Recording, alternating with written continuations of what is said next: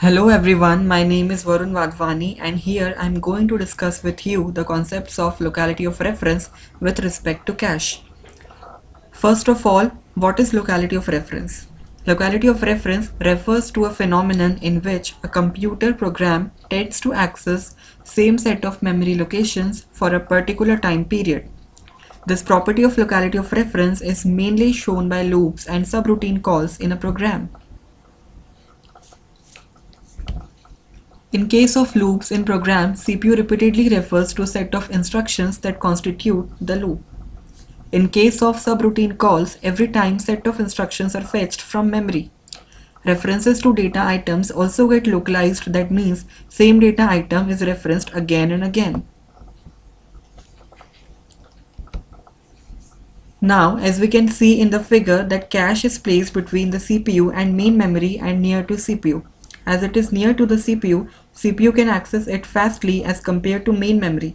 Here, we must know that accessing main memory is the slowest job in a computer system.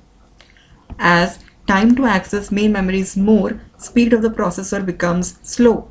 Hence, to efficiently utilize the processor, cache is used because it is faster to access.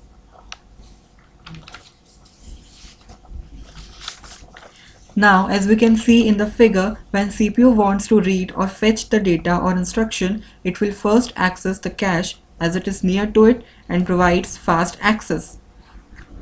If the required data or instruction is found, it will be fetched. This situation is known as cache hit. But if the required data or instruction is not found in the cache, that situation is known as cache miss.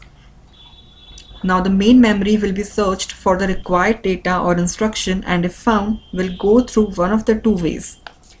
First way is that the CPU should fetch the required data or instruction and use it and that's it. But what when the same data or instruction is required again? CPU again has to access same main memory location for it and main memory, as we know, is slowest to access. So the second way is to store that data or instruction in the cache memory so that if it is needed soon again in near future, it could be fetched in a much faster way.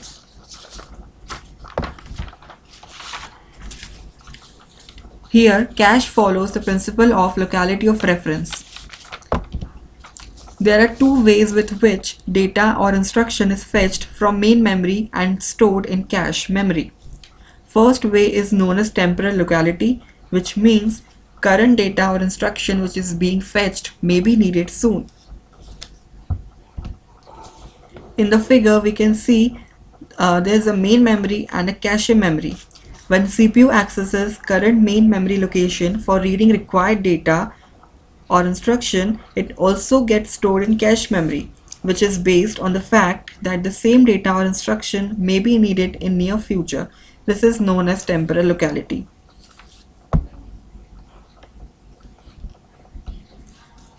Second way is spatial locality, which means instructions or data near to the current main memory location may be needed soon.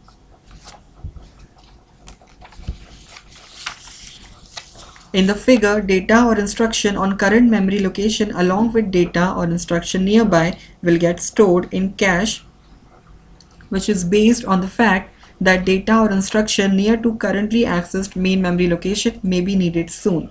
This is known as spatial locality.